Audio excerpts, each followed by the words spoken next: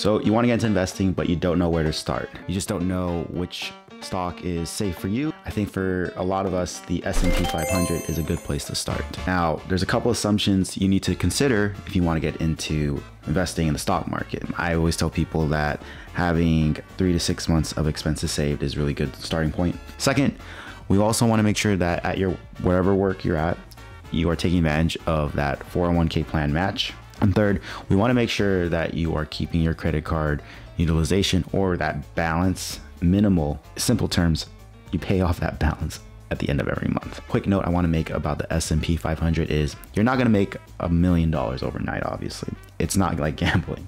Rather, when you put money in, you are depending on compound interest to do its work over time for you. Now, the thing with investing in index funds is this. It's more of the long game versus the short-term reward. So for example, let's say you were to put $1,000 of an initial deposit into the S&P 500. You're looking at what? A annual rate of return of 10%. Now, let's say per month, you are putting $150 to help that grow over time. Within 5 years, you're already looking at a total balance of $13,000, give or take, which is pretty good. That's the thing with compound interest. It grows over time with minimal effort. You don't really need to analyze and keep an eye on it.